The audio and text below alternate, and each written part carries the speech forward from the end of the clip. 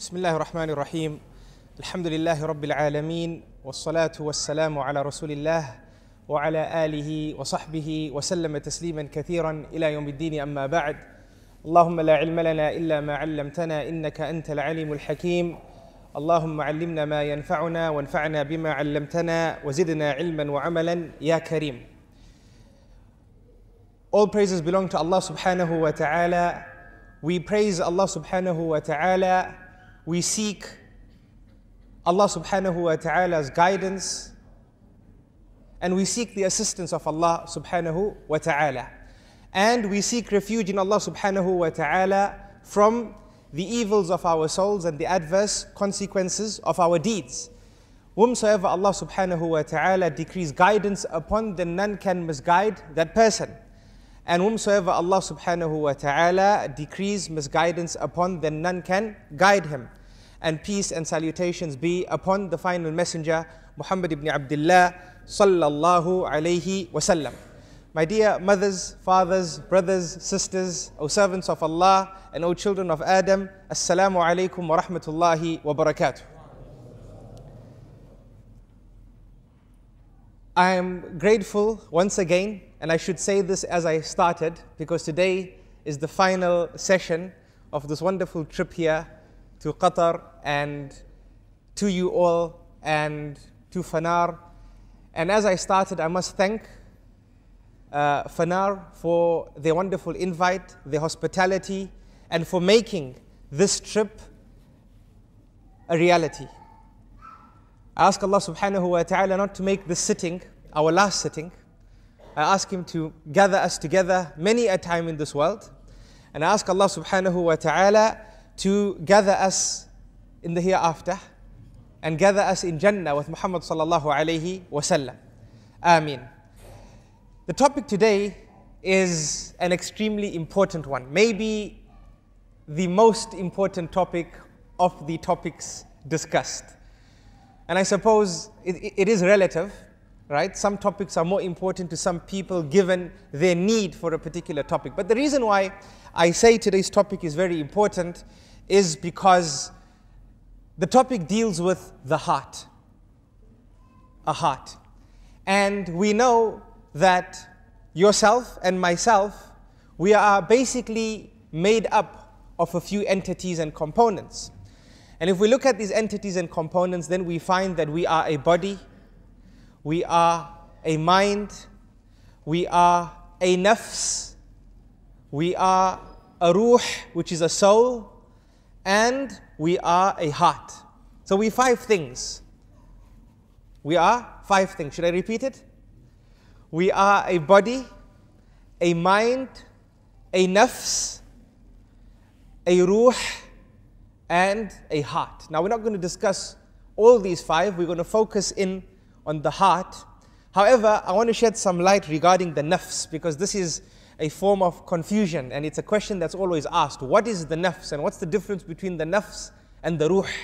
Right? What is this nafs? It's an Arabic term, an Arabic noun called nafs.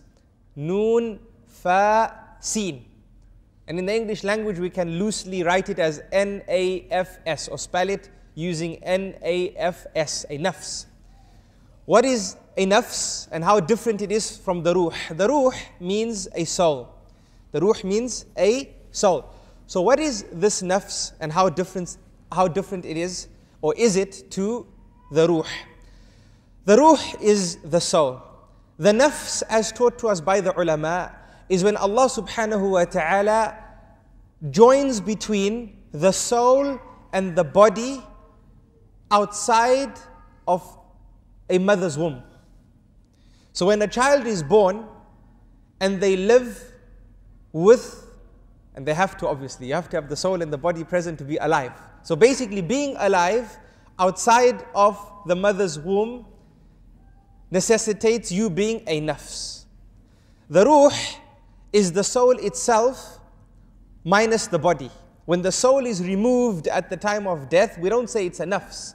And that's what the Prophet ﷺ said when one of the companions passed away. He passed away and his eyes remained opened. His eyes remained open. The Prophet ﷺ said, إِذَا صَعَدَ الرُّوحِ when the soul is lifted. He didn't say nafs, he said soul. Why? Because here there's a detachment between the soul and the body. Is that clear? So that is what has been taught to us regarding the nafs. Today's topic is the topic of the heart. And that is why it would be appropriate if we started this talk by saying all praise belongs to Allah subhanahu wa ta'ala, who granted us this heart and said, يَوْمَ لَا يَنْفَعُ مَالٌ وَلَا بَنُونَ إِلَّا مَنْ أَتَى اللَّهَ بِقَلْبٍ سَلِيمٍ. Allah subhanahu wa ta'ala said that the day of Qiyamah is a day in which nobody's wealth or nobody's children will benefit them. The only benefit they stand to gain is a pure heart. The only benefit on the day of Qiyamah is for the one who meets Allah subhanahu wa ta'ala with a pure heart. And inshallah, throughout the course of this particular talk, we will discuss those criterion pertaining to what necessitates a pure heart. And as we praise Allah subhanahu wa ta'ala, we should praise Muhammad ibn Abdullah sallallahu alayhi wa sallam, the final messenger who said, أَلَا إِنَّ لِلْجَسَدِ مُضْغَةً. Indeed, there is nothing about your body except a piece of flesh. He didn't say that your bodies has something important called a piece of flesh. He said there's nothing about it except a piece of flesh. إِذَا صَلُحَ, if this piece of flesh is pure, صَلُحَ الْجَسَدُ كُلُّهُ, then the entire body will be correct and pure. وَإِذَا فَسَدَتْ, and if this piece of flesh becomes corrupt, فَسَدَ الْجَسَدُ كُلُّهُ, then the entire body will be corrupt. أَلَا وَهِيَ الْقَلْبُ. Indeed, the piece of flesh being referred to is this heart. Now, for those who are well versed in the Arabic language, you'll appreciate the methodology of our beloved Prophet sallallahu alaihi wasallam, and we should say peace and blessings be upon him, or sallallahu alaihi wasallam, when we hear his name, because this is from the good etiquettes with Muhammad sallallahu alaihi wasallam. He was eloquent when he said the statement. He didn't say, as I said earlier, that there's an important piece of flesh in your body and it's the heart. Rather, he said there's nothing about your body except your heart. And for those who study language, you appreciate this formation, because even in the English language, if I said Yusuf is standing, what's your name? Uzair. Uzair is standing. We won't make you stand, right? Uzair is standing. If we said Uzair is standing, then in the English language, this is known as an open statement. I have the ability to add to it. I can say he is standing and he's wearing a black thobe with white stripes and he's holding a jersey that is orange and he has a lovely watch. I can continue adding to this particular statement. But if I said there's nothing about Uzair except that he is standing, this is known as a closed-ended statement, meaning the speaker has focused in on the most important aspect of discussion regarding Uzair, and that is that he is standing. I don't care about what he's wearing, I don't care about what color clothes he's wearing, what he's holding, what watch he's wearing, the type of watch he's wearing, the color of the watch he's wearing, and so on and so forth. I am focusing the listener on the most important point that I want to highlight, and that is the fact that he is standing. So here the Prophet, peace be upon him, sallallahu alaihi wasallam, said, there is nothing about the body except this piece of flesh. He zoomed in and focused in on the point of discussion, on the most important entity and element of you and I as a creation, and that is the heart, sallallahu alaihi wasallam. Sallallahu alaihi wasallam. Excellent. O servants of Allah and O children of Adam, understand that we are not living in paradise. Paradise is a place of everlasting happiness. And understand that you and I are not living in everlasting doom. For everlasting doom and destruction is in a place known as the hellfire. And the place known as the hellfire in the Arabic language is called Jahannam. This is a place of everlasting doom. You and I are in a period before that period. A period known as the dunya, known as the world. A place that has moments of happiness and has moments of difficulty. A place that has happiness which is not equivalent to the happiness of the hereafter. And has difficulty which is not equivalent in intensity to the difficulty of the hereafter.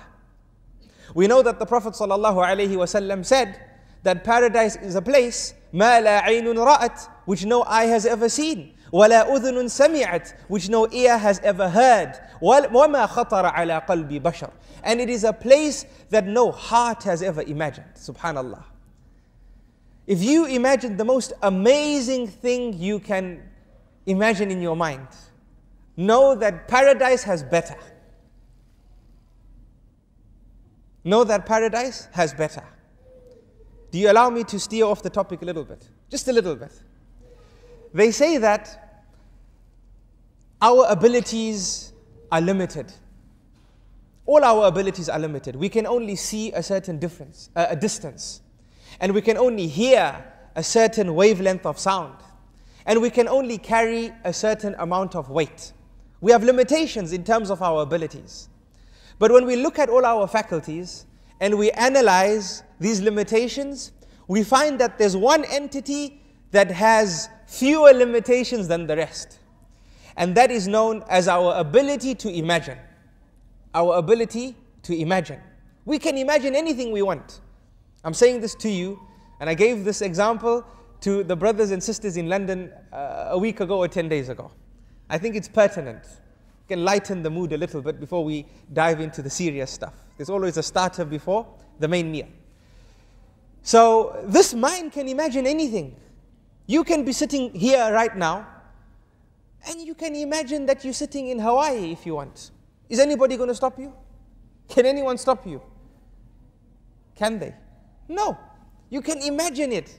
And you can enjoy it. In fact, you can close your eyes and disappear from this place because you're so deep in thought regarding this new place that you're in.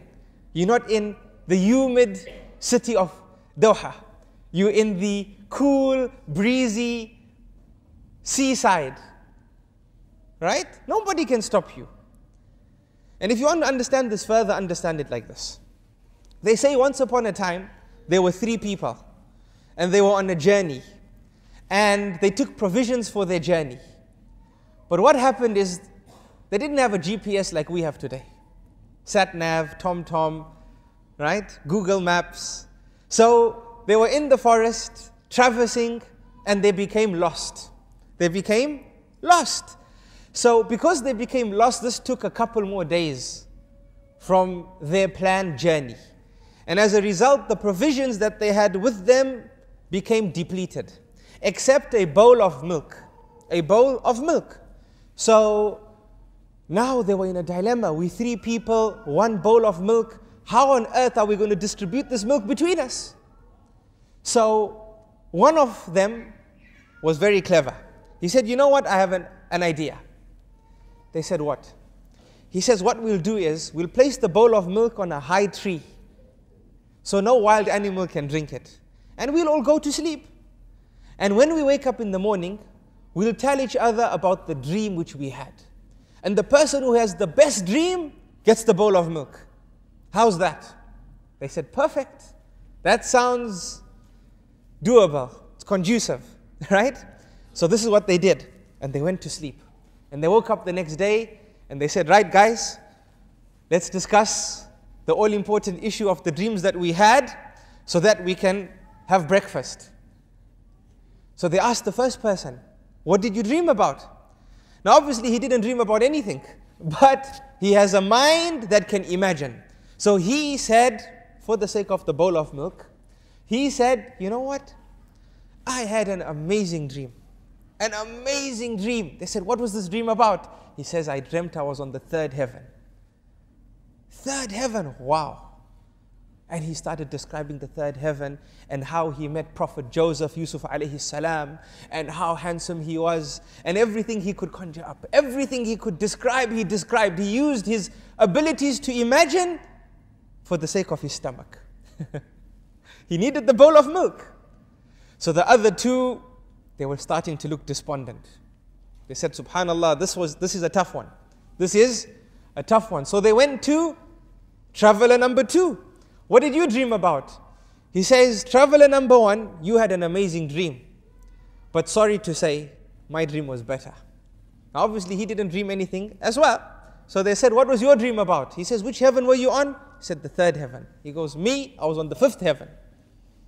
I was on the 5th heaven. And we know that the 5th heaven is more beautiful than the 3rd heaven. So what did he do? He bettered the description of the 3rd heaven.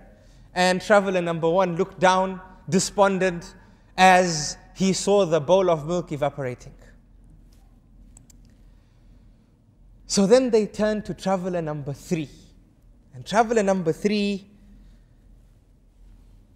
said, yes, what can I do for you? They said, we're waiting to hear the dream. We want to hear what you dreamt last night. Now, how many heavens are there? I can't hear you. You guys got to be alive here. Come on. 7. He said, I'm too ashamed to tell you about my dream. They said, what do you mean you're too ashamed to tell us about your dream? You have to tell us, it was an agreement. Let's hear it and let's finish this, because the sun is rising and this bowl of milk is going to evaporate. Tell us what you dreamt about. He goes, I'm too ashamed. Please, just leave me out of it. He said, no, we had an agreement. Let's hear it. He goes, okay. Because you're forcing me, last night I was in a deep, deep, deep sleep. Really enjoying the sleep. When suddenly somebody woke me up. So they said, who woke you up? We were sleeping. We were the only ones here. He says, no, there was somebody. There was this knight on a black horse. And this horse was very well groomed. It was groomed as you see the king's horses groomed. He's describing, he's imagining. Can you see how this mind can describe? Right? The purpose of the story is to understand how we can imagine and describe. He says, this person came and he had a staff, a sharp staff, and he poked me. And that's what woke me up. So they said, what happened? He says, I jumped up. And I said, yes, how can I help you, sir? He said, that's a very good question. You can help me. Climb up the tree and get the bowl of milk down. So they said, what did you do? He says, I told him, no, I can't. I have an agreement here with these 2 gentlemen here. We have an agreement. I can't. He said, climb up, get the bowl of milk down, or the staff will touch you. And you know what that means, right? We're trying to be diplomatic with our words. So he said, look, I don't want any harm to occur here, but I just want you to understand what I'm doing is not allowed. He says, look, I'm not interested in what is allowed and what is not allowed. Climb the tree, get the bowl of milk down. So he says, I climbed the tree and I brought the bowl of milk down. So the 2 people said, what do you mean you brought the bowl of milk down? He goes, I brought it down. They said, what did you do with it? He says, I went and gave it to him. They said, you gave it to him? He says, no, listen what happened. Listen to what happened. As I walked to him, I thought, let me walk slowly, he might go away, but he didn't. And as I gave him the bowl of milk, he picked up his staff and he pointed it at me and he says, no, you drink the bowl of milk. So they said, what did you do? He says, I told him, no, I can't. You know, you will be gone tomorrow. I have to face my 2 companions. We have an agreement. He said, drink the bowl of milk or the staff will touch you. So he goes, what could I do? I started drinking it. But I was drinking it very slowly, so that maybe he might go and there'll be some left for you all. So they said, what happened? He said that this person said, drink it till the last drop or the staff will touch you. So I'm sorry, I drank the bowl of milk. So the other 2 looked down and said, La hawla wa la quwwata illa billah. Why didn't you scream? We could have woken up and helped you. So he said, I screamed and screamed, but you were on the 3rd heaven and you were on the 5th heaven, you couldn't hear me.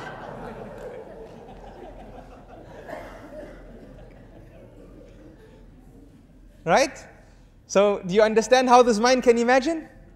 But even though it can imagine and describe, you can't imagine Jannah. and you can't describe Jannah. So that is Jannah, and that is Jahannam, and this is the dunya that we live in.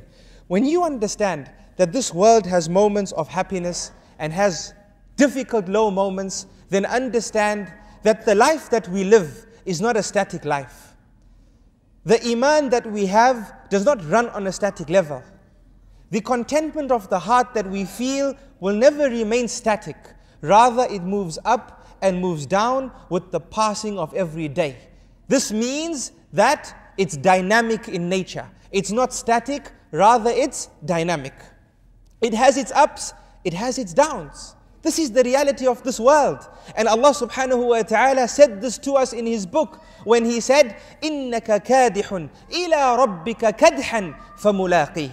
Allah subhanahu wa ta'ala said that you and I, we are on a tiresome journey to Allah subhanahu wa ta'ala. We're not sailing and freestyling, whatever that means.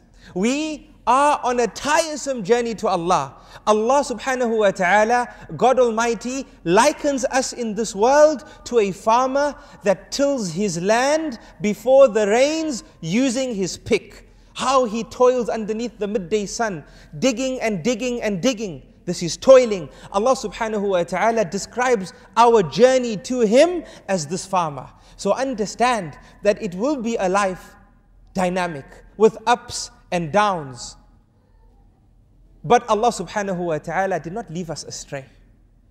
He left us informed, for He sent prophets and He revealed books to teach us the reality of the life that we live in, to grant us perspective. Because perspective is about knowing who you are, and about knowing where you are, and about knowing where you're going, and about knowing how to get there successfully. That's perspective. We weren't just left like that to deal with these ups and downs with no arsenal. La. Allah subhanahu wa ta'ala is just. He revealed books, He sent prophets, and they gave us perspective. Once again, they told us who we are, and where we are, and where we are heading towards, and how to get there successfully. Alhamdulillah. Alhamdulillah. So once again, who are we? I said earlier, we are a body, a mind, a nafs, a ruh, and a heart. This heart, as I established, is the most important entity. And Rasulullah sallallahu alayhi wasallam taught this to us in many ahadith. I said the most important of them earlier. If we look at another narration, he says, إِنَّ اللَّهَ لَا يَنظُرْ إِلَىٰ صُوَرِكُمْ وَلَا إِلَىٰ أَجْسَادِكُمْ وَلَكِنْ يَنظُرْ إِلَىٰ قُلُوبِكُمْ وَأَعْمَالِكُمْ. He says, God Almighty does not look at your images, and does not look at your bodies and the way you dress and your external. Rather, God Almighty judges you based on your heart and based on your deeds. This again makes manifest how important the heart is. And that is why we've heard the famous hadith narrated by Umar ibn al-Khattab radiyallahu anhu, the second Khalifa. The second Khalifa. What did he say? He said that the Prophet, peace be upon him, said, إِنَّمَا الْأَعْمَالُ بِالنِّيَّاتِ. There's nothing about your actions except the intention present when those actions were observed. Remember the closed-ended statement? He didn't say actions are judged by intentions. He said there is nothing about your actions except that they are based upon the intention present when this action was performed. Did you observe this action for God Almighty? If so, it will be kept for you. However, if you observe an act that seems to be an act of worship, but the intent and intention behind it was to please someone from the creation of God Almighty, then this act is rejected and is null and is void. Thus, the focus here is the heart.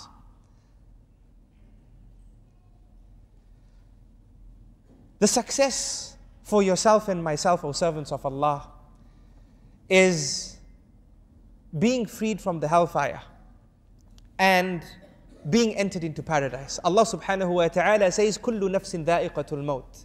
Every soul shall taste death. And then Allah says that every soul will be given its due on the day of Qiyamah.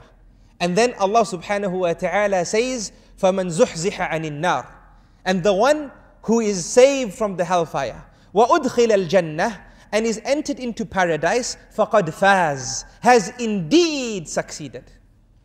فَقَدْ, has indeed succeeded. This is success. Success of the year after. And don't forget the opening ayah that I recited, where Allah subhanahu wa ta'ala said that the day of Qiyamah will not be of benefit, meaning the benefits present on the day of Qiyamah, if any, will not be for the one who had financial standing, and for the one who had a material well-being, or for the one who had many a child. Rather, it's for the one who meets Allah subhanahu wa ta'ala with a pure heart. Now, there are types of hearts as taught to us by our scholars. They say that there is a heart which is considered a dark heart, a heart that has no light of belief in it, because the possessor of this heart is a disbeliever. So the light of belief, Iman, is a light that radiates from the heart. Again, understand how important the heart is. Iman radiates from the heart. And a person who has a dark heart is a person that does not have belief. Thus, this person is a disbeliever. Then we have another type of a heart. And this is the heart of a person who is confused. Thus, this heart is called a confused, rebellious heart, a treacherous heart. And this is the heart of those that were found at the time of the Prophet ﷺ, when he migrated to Medina and Islam began to become prevalent, and there were benefits to attribute yourself to Islam. This was the nature of the hearts of the hypocrites, the munafiqun. They said outwardly and explicitly that they believed, but implicitly they did not believe. This is regarded as, or this is called rather, a treacherous heart, a confused heart. Then the scholars say that we have something known as a mixed heart. It's a heart that has love for Allah subhanahu wa ta'ala, and a heart that has love for the Messenger of Allah subhanahu wa ta'ala. But it is a heart as well that seems to follow its desires, seems to follow its whims and its fancies of the self, of the nafs. So it has love for Allah, it has love for His Prophet, but it's weak with regards to dealing to the innate desires of the self. And remember, we said the self is when the soul and the body are attached to each other. So this body has whims, it has fancies, but the Sharia, the law of Allah subhanahu wa ta'ala, Islam, which is a way of life, governed us, gave us perspective, taught us the do's and taught us the don'ts. And there might be certain don'ts that our nafs is inclined towards. Right? And this heart is weak in ensuring that this nafs doesn't fall prey to its desires. So it is a heart that is mixed with the love of Allah and His Rasul sallallahu alayhi wasallam, and they love to follow the instructions of Allah and His Prophet sallallahu alayhi wasallam, but it's weak in terms of following what it loves to follow. And many of us can relate to this heart. And this is the third heart. Then we have the fourth heart. And the fourth heart, as our scholars say, is a pure heart, a content heart, a true heart. And that is the heart of a true believer. The believer that has mastered the act of growing this iman and belief in God Almighty to the extent where it governs this believer. It governs its nafs, and it is all for following the teachings of Allah and His Rasul sallallahu alayhi wasallam, peace and blessings be upon him, and it is not interested in what the nafs desires from the glitter and glamour and attractions of this temporary life. May Allah subhanahu wa ta'ala grant us this pure heart. Heart number 4. Ameen. This heart, O servants of Allah subhanahu wa ta'ala, is something that God Almighty, Allah subhanahu wa ta'ala, spoke about in the Quran.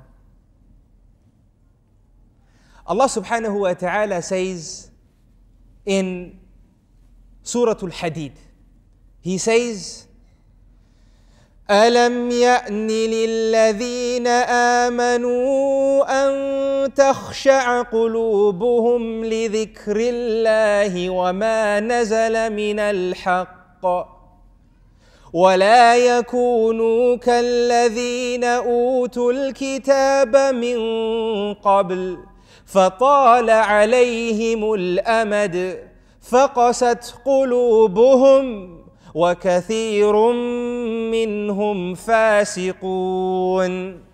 Allah subhanahu wa ta'ala in Surah Al-Hadid tells us, has a time not come for the believers, for their hearts to become soft and pure because of this Quran, because of the revelation of Allah subhanahu wa ta'ala, because of the remembrance of God Almighty? Has a time not come for the believers' hearts to submit and become at peace and become filled with the light of guidance because of this revelation and the remembrance of God Almighty? And Allah subhanahu wa ta'ala then says, and do not fall prey and become like those before you, the people of the book before you. They had guidance, but they became a victim of time. فَطَالَ عَلَيْهِمُ الْأَمَدِ. Time overtook them. فَقَسَتْ قُلُوبُهُمْ. Thus their hearts became hardened. Allah subhanahu wa ta'ala here talks about the heart becoming hardened. فَقَسَتْ قُلُوبُهُمْ وَكَثِيرٌ مِّنْهُمْ فَاسِقُونَ. And when their hearts became hardened, they became sinful. And when they became sinful, they went astray. And this is the reality of the heart. Allah subhanahu wa ta'ala marries here between the heart and guidance, because this heart, O servants of Allah and O children of Adam, when it's attached to the hereafter, it does indeed become soft. But when it's attached to this world, this temporary life, it does indeed become hardened. And this is the plot and ploy of the devil. His job is to make magnanimous this temporary life, so that we become attached to it and we forget that death is only the beginning and it's not the end. And we forget that there is a life after death. And as we come for this dunya, our hearts become hardened, and a hard heart is not a place for iman. Thus this life becomes a life of woes and sorrows and depression and narrow and restricted. And people have difficulty negotiating the injustices of this world. And that's a fact. Those who deny the hereafter place themselves in a quandary. The dichotomy of denying the hereafter places us in a quandary.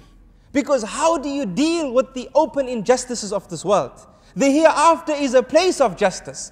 You might come across injustice in this world which you cannot rectify, which you cannot get your right. Maybe that injustice was done to you because you don't have the abilities to. You don't have the know-how, the power, the ability. But you take peace in that a day will come when justice will prevail. It helps the heart remain soft. It helps the heart remain sane. So Allah subhanahu wa ta'ala tells us about the people before us and how prophets were sent to them and how they were guided, but they became victims of time. And understand that a hard heart is the worst heart. It's worse than anything you can talk about. Think about the hardest thing you can think about right now. What do you think it is? A rock? A rock? A rock is hard.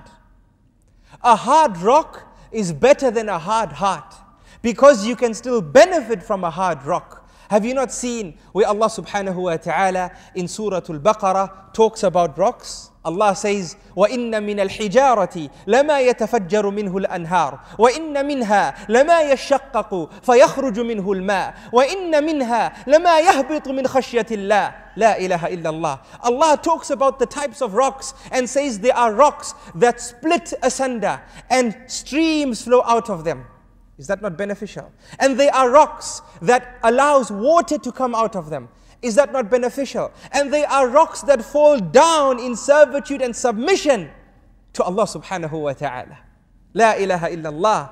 A rock which is hard, O servants of Allah, is better than a hard heart. May Allah subhanahu wa ta'ala protect us. Our hearts, O servants of Allah, become sick. They become sick physically when we have a bad diet, when we live a high stressful life, right? Our arteries become blocked. May Allah protect us from this. And we need operations known as bypasses and triple bypasses. We ask Allah subhanahu wa ta'ala His protection. And we ask Allah to ease the difficulties of those going through those operations right now, or those who have undergone those operations. And we ask Allah subhanahu wa ta'ala to shower ease upon their families. Ameen. May it be so. This heart becomes physically sick. And when it's physically sick, we need a doctor, a physical doctor. But this heart, O servant of Allah, and O child of Adam, becomes spiritually sick as well. There are many spiritual sicknesses of the heart. And I want to share with you 3 of them. The first sickness, as our scholars say, as deduced from the sources of the Sharia, is a sickness known as marad al-ghaflah, the sickness of heedlessness. And marad al-shahwa, the sickness of following your desires. Wa marad al-shak, the sickness of doubt. These are sicknesses of the heart. Let's start with the sickness of doubt. The sickness of doubt is of 2 types. The first one is a disease where one doubts everything they do. There's some people in society, whatever they do, they doubt that they did it, because they have become engulfed by the whispers of the devil. This is known as wiswas. So they observe ablution, and they doubt that they observed ablution. They do it again, and they do it again, and they do it again, and they do it again. There is someone who left salah because they were so tired of the wudu. They would spend hours making wudu because they'd observe wudu and doubt that they made wudu. This is a sickness. It happens to some people. They have a chemical imbalance. It's a physical element to it as well as spiritual element. The devil whispers to them, makes them doubt. They lock their house, they take a few steps, they doubt that they locked their house. They go back, check the door. Then they take a few steps, they doubt again, they come back, they check the door. Then they take a few steps, they doubt again, they come back, they check the door. There's some people, they greet you, and then they greet you, and then they greet you, and then they greet you. SubhanAllah, I came across a person, he would greet you 15, 20 times, one after the other. Assalamu alaikum. No. Assalamu alaikum. No. Assalamu alaikum. He's doubting himself. This is known as marad al-shak. It's a sickness. And we need to ask Allah subhanahu wa ta'ala His protection from it. We might have people who we know who have fallen prey to the sickness. How do we deal with the sickness? The scholars say that you should have trust in God Almighty. If you observe wudu once and you doubt that you've done it, consider it done. Whether you did it or you don't do it, consider it done and move on to salah. If you say Allahu Akbar and you begin the salah and now you doubt that you've begun the salah, forget about it. Consider yourself having begun the salah, whether you did it or you didn't do it. And with time, you will cure yourself from the spiritual disease of the heart. May Allah subhanahu wa ta'ala protect us from the sickness. Then there's a second sickness of ash-shak. And this is a more serious one, because this is the sickness where one doubts his religion. He starts questioning his religion.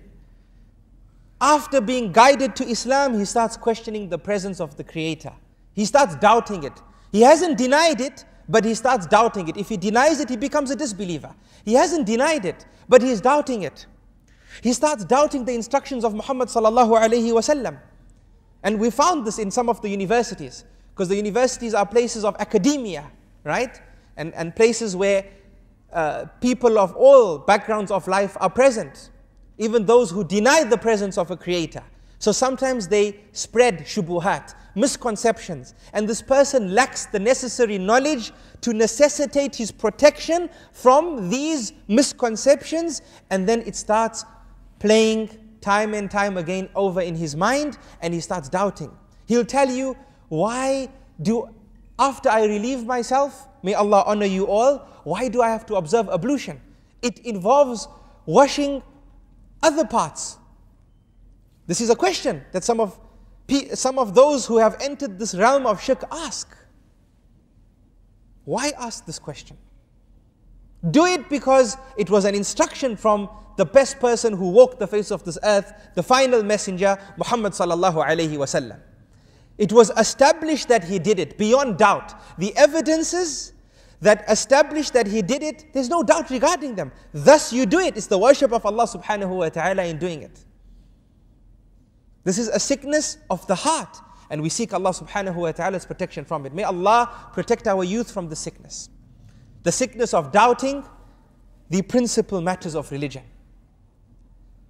The solution to this sickness, and I think you've become accustomed to some of my lectures. I don't prefer, I know it takes sometimes time, but I don't prefer just to share the knowledge and move on. There has to be tangible benefits. Otherwise I feel, as I said yesterday and the day before yesterday, that I came to entertain you all.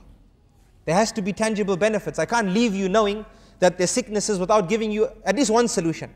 Right? We need a whole workshop on this. مَا لَا يُدْرَكْ كُلُّهُ لَا يُتْرَكْ جُلُّهُ. That which cannot be done in its entirety should not be left in its entirety. So I'll share you some solutions, so bear with me. Our ulama say that the solutions to the sickness of doubt is seeking knowledge.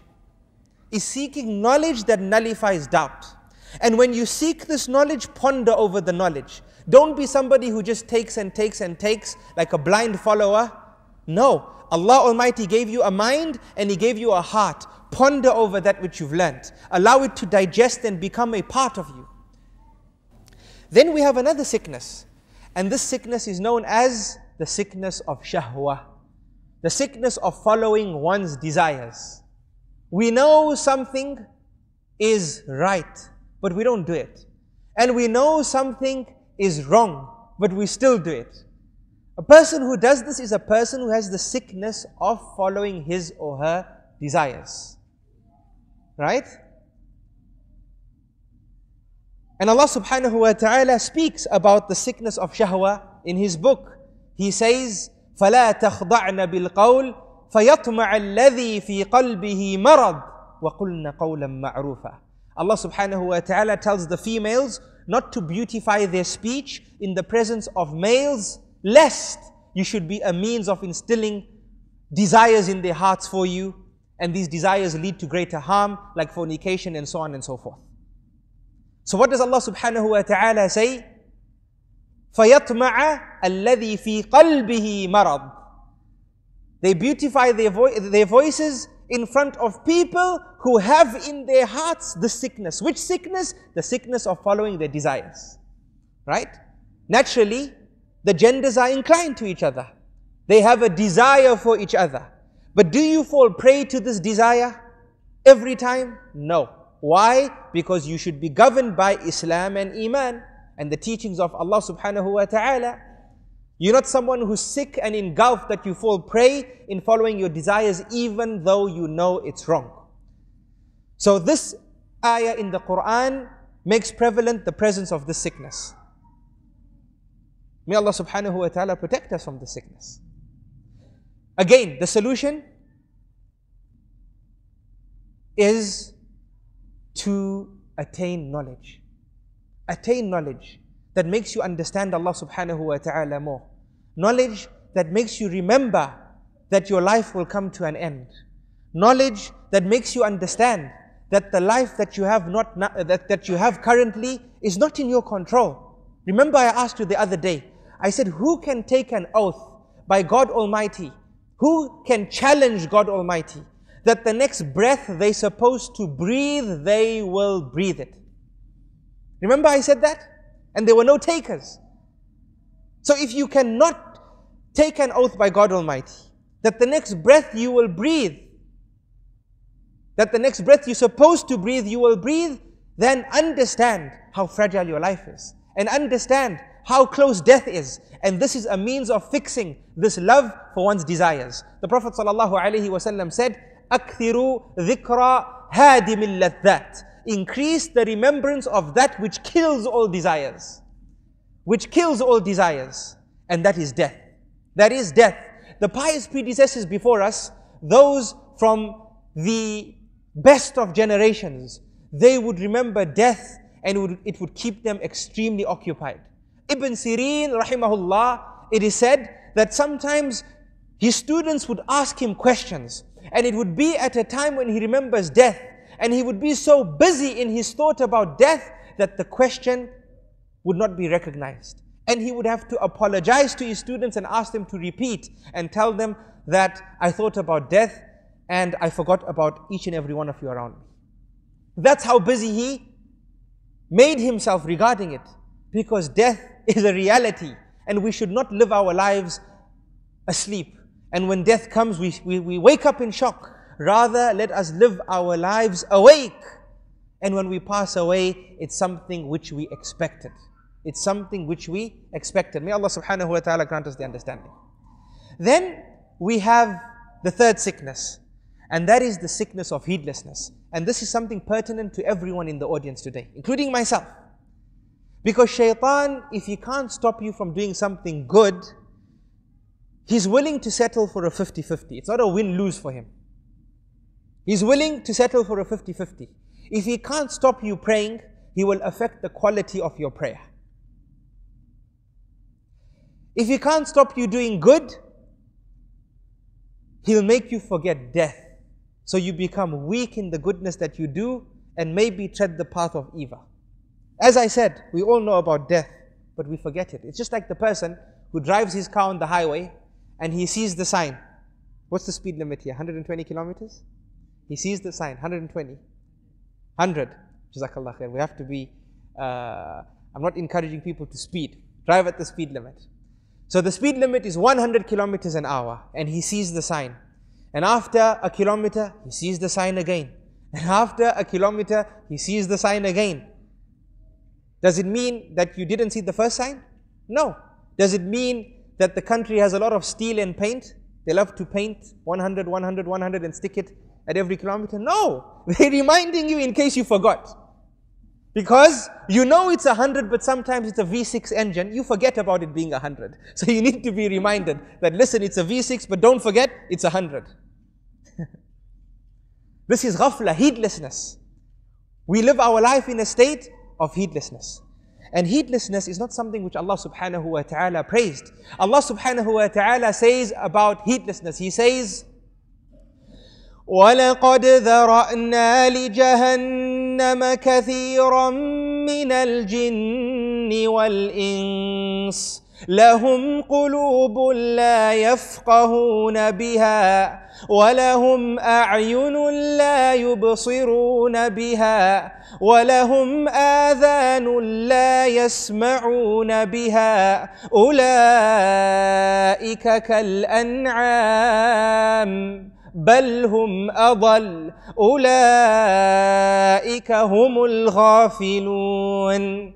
Allah subhanahu wa ta'ala says, many from mankind and jinnkind have been created for the hellfire. They have hearts that physically beat, but those hearts are spiritually dead.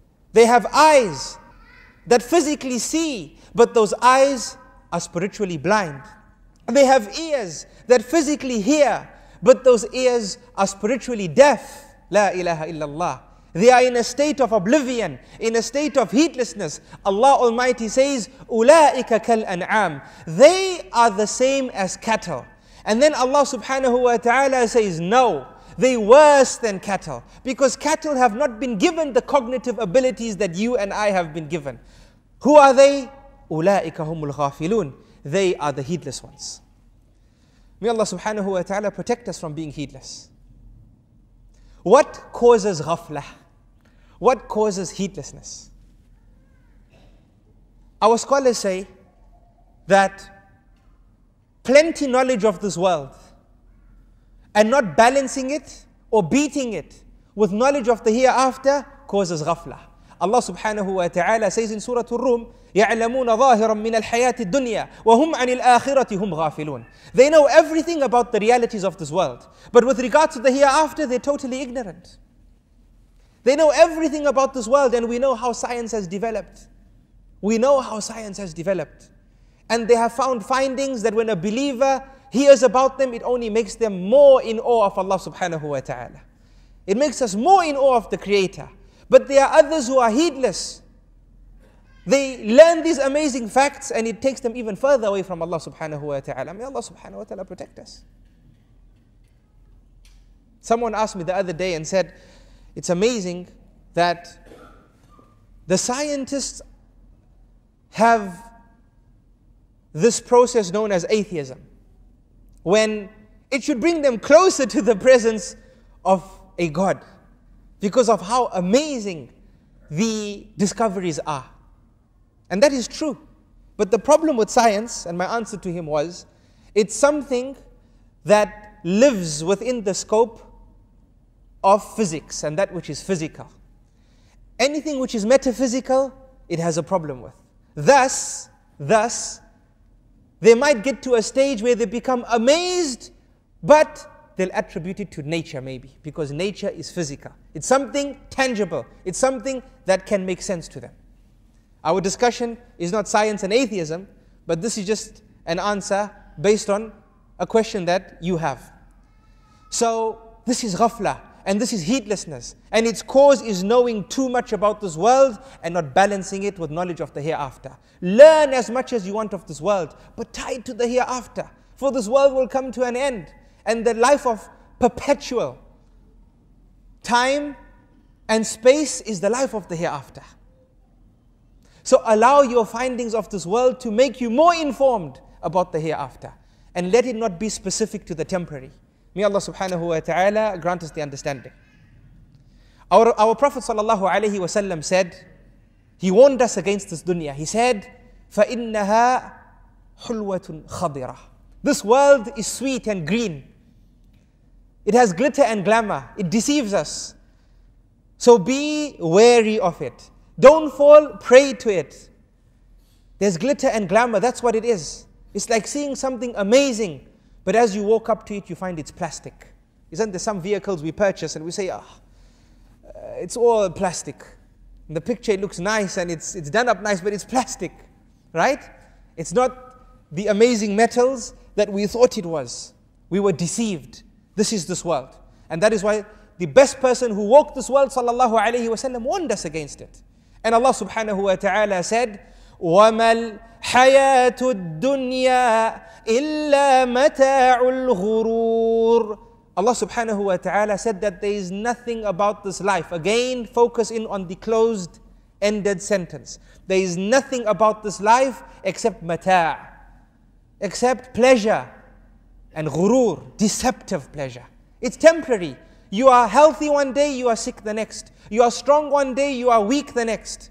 You are wealthy one day, you are poor the next. You are alive one day and you will be dead the next. May Allah subhanahu wa ta'ala grant us death whilst He's pleased with us.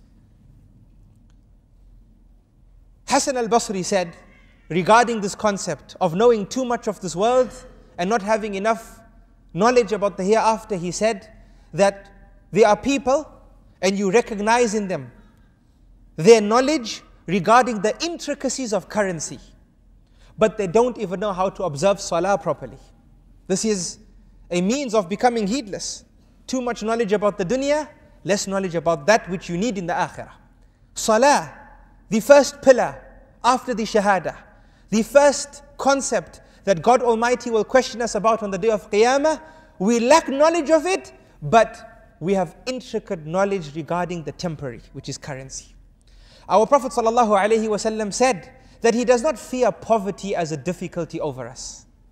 He does not fear poverty as a difficulty over us. Rather, he fears that Allah subhanahu wa ta'ala will open for us this world, the treasures of this world, the luxuries of this world, and as a result, we will start competing with one another in it, as those before us did, and this will destroy us as it destroyed them. Remember the ayah in Surah Al-Hadid? They became a victim of circumstance and time, thus their hearts became hardened, and thus they were from the sinful.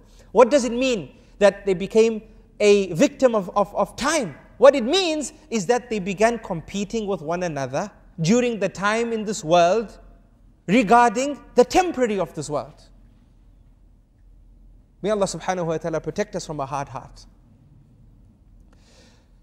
Ameen. How do we fix ghaflah? How do we fix this concept of heedlessness and becoming people who are aware? We wake up aware and we go to sleep aware. How do we fix this? Our scholars say that one of the most effective ways of doing this is to stay away from living in excess, staying away from excess. Everything in excess is bad for you. Too much wealth is bad for you. Too much sleep is bad for you. Too much food is bad for you. We need food. We need sleep. But if we are excess with regards to it, the results become counterproductive. Sleep is productive for us when done in its limit and capacity. If we exceed that capacity, the results are counterproductive. Eating is good for us. But if we exceed the limitations of consuming food, the results are counterproductive.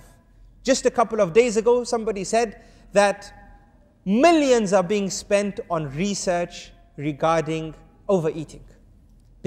And somebody answered, I haven't verified the fact, but somebody answered, this is because more people are dying from obesity and overeating than from other causes.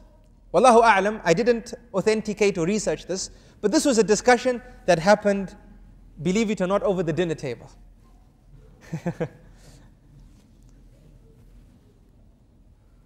The point here is living in excess. Living in excess. We shouldn't live in excess. Allah subhanahu wa ta'ala says in Surah Al-A'raf, and we should learn how Islam is a way of life. That even Islam has revelation regarding how we eat and how much we eat. Subhanallah. Allah subhanahu wa ta'ala says, يا بني آدم خذوا زينتكم عند كل مسجد وكلوا واشربوا ولا تسرفوا إنه لا يحب المسرفين. Allah subhanahu wa ta'ala says, O children of Adam, addressing everybody, the believers and the disbelievers. Because we know sometimes Allah Almighty says, O you who believe. O you who believe. Here He says, Ya bani Adam, O children of Adam, خُذُوا زِينَتَكُمْ عِنْدَ كُلِّ مسجد. Ensure that you dress appropriately when you observe the prayer. Use the most beautiful of clothing. Don't observe salah in your pajamas. Right? Nobody goes out of the home in their pajamas. So how can you stand in front of God Almighty in your pajamas? Right? خُذُوا زِينَتَكُمْ عِنْدَ كُلِّ مسجد. Masjid here, as the scholars of tafsir say, is inclusive of both the masjid like this that we're sitting in right now, as well as the place of sujood. Masjid also refers to the place of prostration. So wherever you pray, ensure that you dressed appropriately. And then God Almighty says, وَكُلُوا وَاشْرَبُوا, and eat and drink, وَلَا تُسْرِفُوا, but do not be excessive. إِنَّهُ لَا يُحِبُّ الْمُسْرِفِينَ. Indeed, God Almighty does not love the excessive. And Allah subhanahu wa ta'ala says, وَالَّذِينَ إِذَا أَنفَقُوا لَمْ يُسْرِفُوا وَلَمْ يَقْتُرُوا وَكَانَ بَيْنَ ذَلِكَ قَوَامًا. Allah subhanahu wa ta'ala in Surah Al-Furqan, He praises the Ibadur Rahman. He praises the servants of the Most Merciful. He praises His servants. And then He goes on to mention their qualities. And from their qualities, He says subhanahu wa ta'ala that they are those that when they spend, they are not excessive in their spending, nor are they stingy. وَكَانَ بَيْنَ ذَلِكَ قَوَامًا. They are right in the middle. They spend from their extra. They spend whilst their families are fed and looked after. And in the same breath, they're not stingy. They don't pride themselves from being people who never stick their hands in their pockets to take out a dime for the impoverished. They don't pride themselves on that. The point to note here from this ayah, Allah subhanahu wa ta'ala warns us against being a nation that pride themselves on being excessive. Allah subhanahu wa ta'ala talks about being a miser and about being excessive again in another ayah. In Surah Al-Isra, Allah subhanahu wa ta'ala says, وَلَا تَجْعَلْ يَدَكَ مَغْلُولَةً إِلَىٰ عُنُقِكَ وَلَا تَبْسُطْهَا كُلَّ الْبَسْطِ فَتَقْعُدَ مَلُومًا مَحْسُورًا. Allah subhanahu wa ta'ala says, and let your hand not be tied to your neck like a miser. You keep your hands far away from your pockets. nor stretch it forth to its utmost reach, like an excessive spender. Shopaholic. Right? There's a term now, shopaholic. Allah says, do not keep your hands far away from your pockets, strangling your neck. And in retrospect, do not stretch it out too far, where you become an excessive spender, so that you become blameworthy and in severe poverty. So Allah subhanahu wa ta'ala warns us against being people of excess. So to cure this sickness of heedlessness, become people who don't overdo anything. Don't speak too much, don't socialize too much, don't eat too much, don't drink too much, don't work too much. When we work too much, how does it make us? We start hating the work that we do. And subhanAllah, if we look at the Sharia, the objectives of the Sharia, Imam al-Shatibi, rahimahullah, in his amazing book known as Al-Muwafaqat, it's a book in Usul al-Fiqh, he says that the Sharia prescribed 5 times daily salah and fasting the month of Ramadan, and not every month of the year, and not every day of the week, and not more than 5 times daily salah. Why? Because if it becomes too much for the believer, it becomes something known as excess. When it becomes known as excess, it becomes something disliked to him. It has counterproductive results on his or her heart. La ilaha illallah. Allah subhanahu wa ta'ala also legislated the Sharia with balance. With balance. So take this lesson, O servants of Allah. Take this lesson. Don't be excessive. The next formula for ridding yourself of heedlessness is choosing good company. Allah subhanahu wa ta'ala has also taught us, and the Sharia has also taught us, how to choose our friends. Islam is a way of life. Allah subhanahu wa ta'ala says, Ya ayyuhalladhina amanu ittaqullaha wa kunu ma'as sadiqeen. O you who believe, be God conscious of God Almighty and choose a truthful friend circle. And our beloved Prophet sallallahu alaihi wasallam told us that a person who has a good friend is like a person who has a friend who sells perfume. When you visit this perfume seller and he's generous, he'll give you a bottle of perfume and you would have benefited in a great way. And if he's not so generous, he will allow you, he will spray some perfume on you. So you will still benefit. And if he's not that generous, then you being in his presence, in the environment of this perfume shop, will allow for the sense of the shop to rub onto your clothes. So when you leave this gathering and you meet someone somewhere else, they'll know where you came from. So whether you intended to benefit or you didn't intend to benefit, if you live and stay in a group that is considered a good friend circle, you will benefit somehow. A good friend circle is that friend circle that reminds one another of the grave, that reminds one another about the fragile nature of this life, that reminds one another about the laws of God Almighty. And when you do wrong, they sincere advisors to you. They come to you and say, no, you shouldn't do that. They're not people who want to see your downfall. This friend circle helps remove you from the state of heedlessness. And in retrospect, our beloved Prophet ﷺ said that a bad friend circle is like a person who has a friend who smelts iron. When you go visit this friend in his workplace, as he smelts iron, as he works by the blast furnace, a spark will fly out from the blast furnace and burn your clothes. Thus you have lost in a great way. And if you say, this is bad company, but I still want to go there, I'm heedless, this is the friend circle that I need, but I will be careful. I will stand far from the blast furnace. Then know and understand that the black smoke of that environment will attach itself to your clothes and stain your clothes. So whether you like it or not, you have still lost. And if you say, I will be super careful, and I will stand by the door of the room that leads to this blast furnace, then understand that the fumes in the air, the monoxides in the air, you will have to breathe it, whether you like it or not. So whether you intend to or you don't intend to, you only stand to lose when you live in a bad friend circle. A bad friend circle talks about this world more, talks about following your fancies and desires more, makes you a person in oblivion with regards to the hereafter, thus you enter a period of heedlessness. The third solution, fixing your glances. The scholars say that to remove heedlessness, fix what your eye sees. Now from the outset, if I asked you all, what do you think this means? You'd say it means we should lower our gaze. We should not look at females, gender meaning people of the opposite gender, for example. We should lower our gaze, be humble people. Right or wrong? This is correct. Well done. This is correct. But there's another meaning to this.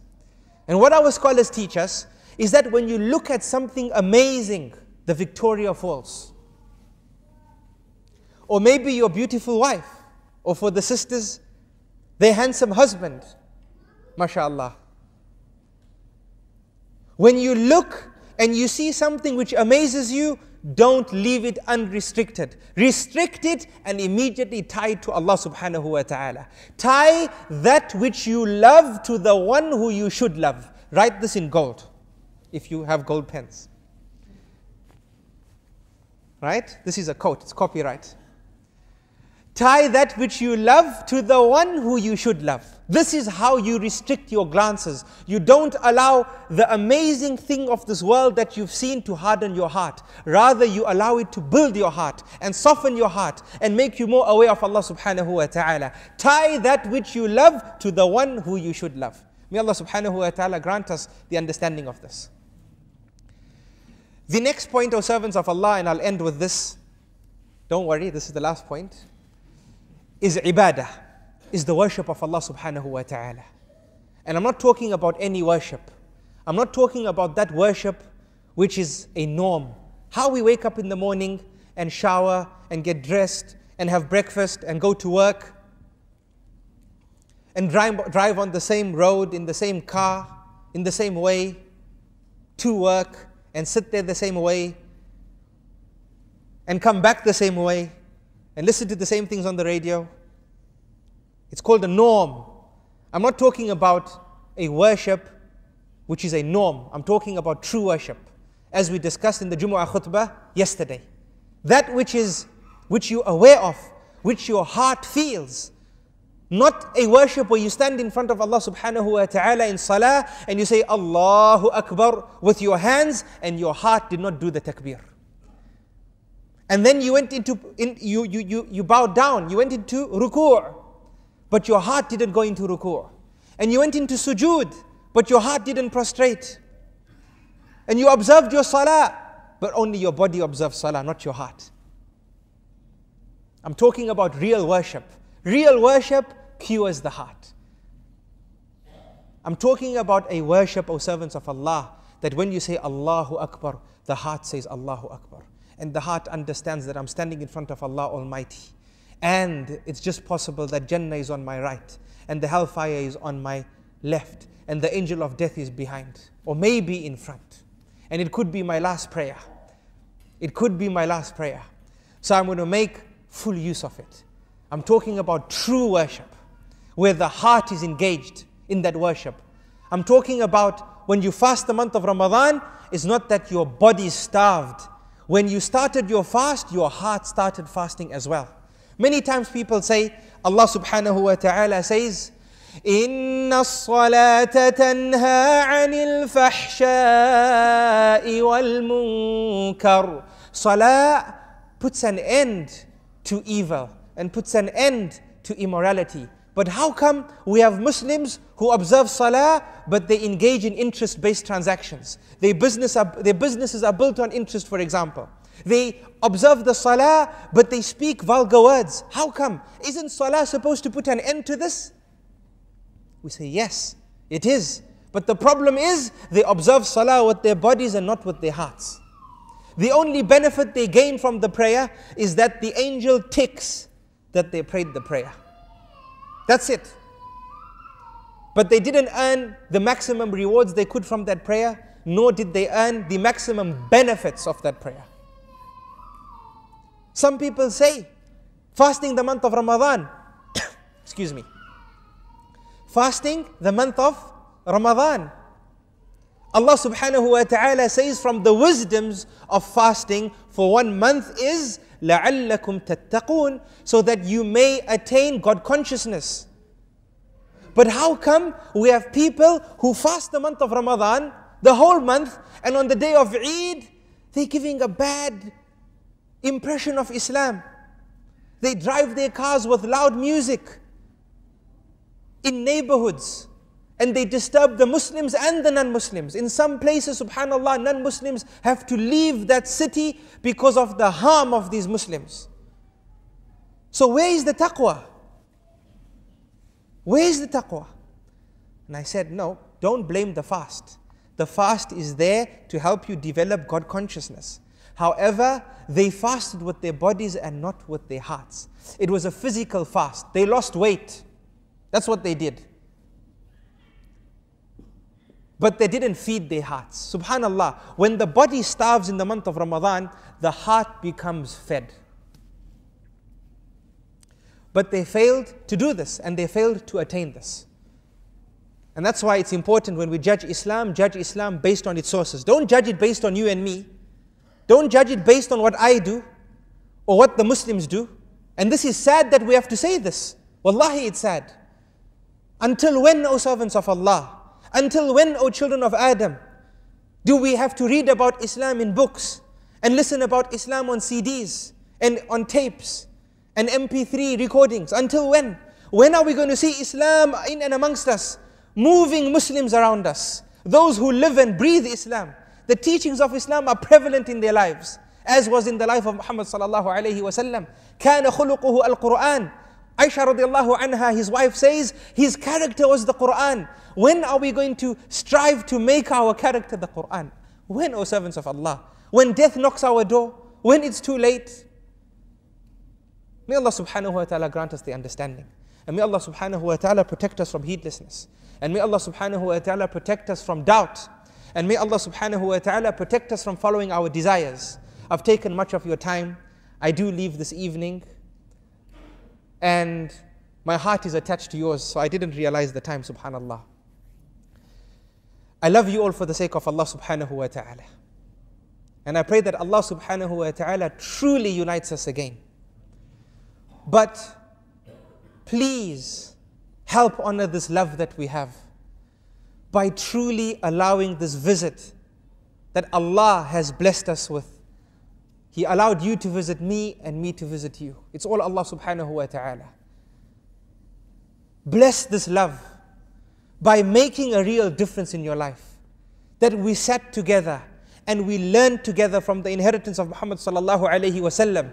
And it wasn't that we sat and we had an iman boost. May Allah give us an iman boost. But then as we departed, this boost departed as well. And we went back to our old ways as soon as we sat in our vehicles. As soon as we sat in our vehicles, in the passenger seat was shaitan, and shaitan said, well done, now let's get back to work. Let it not be that. Let it not be that. I implore you, my brothers and sisters. I implore you, my mothers and fathers. I implore you, O servants of Allah, and implore you, O children of Adam, as those who I love for the sake of Allah. I love because the bond of Islam that we have between us, I implore you to make a difference. You are not created to just breathe the air of this earth and just be somebody who's taking space on the face of this earth. You are not. You were created to be more than that. You were created to be a selfless person. You were created to be a person who lives for the sake of Allah, who lives to serve Islam and the Muslims for the sake of Allah subhanahu wa ta'ala. You are a person of substance. You are a person of substance. So go home and analyze how you can become that person of substance. Start tonight by taking a paper and write down the sins that you are weak with. Start tonight by doing that. And set a timeline on how you're going to rid yourself from these sins. I'm not saying dump the sins today, no. Allah subhanahu wa ta'ala is the all-merciful. If you have a sincere intention to dump them, inshallah He will grant you the life to dump them. He'll give you the life that you need to get rid of them. Don't dump them all at once, because if you let go all at once, they come back all at once. Ask yourself, what sins can I get rid of immediately? And which are the major sins that affect me greatly? and work on them. Work on them. Remember, our life is a journey to Allah. We are plowing like the farmer. It needs effort. We're not in paradise.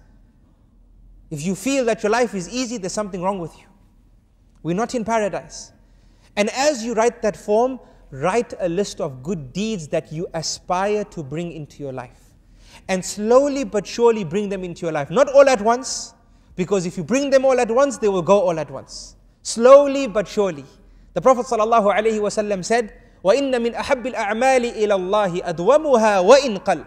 The most beloved actions to God Almighty are those actions which are small, which are little, but continuous. But continuous. It is better for you to recite one ayah in the Quran every single day rather than reading the Quran once a month on one day. So if you decide that I want to be a person, I want to start by looking after the Sunan al-Rawatib. The Sunan al-Rawatib, right? The voluntary prayers that our Prophet ﷺ maintained, which are situated around the obligatory prayers. Start by being continuous with one. Start by observing 2 raka'at, the Sunan raka'at of Salatul Fajr. Start with that. Make it part and parcel of your life. And be sincere with Allah subhanahu wa ta'ala that you want to attain the rest. And when you become constant with it, introduce some more, and then introduce some more, and then introduce some more. I want to fast more. Start fasting Monday. Don't do Monday and Thursday. Start with Mondays. It might take you 1 year of only fasting on a Monday. It's fine. As long as you're continuous with it, Allah loves it. And inshallah, Allah will open your heart and make it easier for you to take on the next step. Salatul Duha, the salah that's prayed after sunrise and before Zawal, before the sun reaches its zenith. Start with it if you want, 1 day a week. But make sure every day of that week you observe it. And then make it twice and thrice until it becomes a part of your life. Slowly but surely, but please start. And let this be the point of your start. For wallahi, it would be the coolness of my eyes if I met you one day and you bore testimony to the precedence of this trip.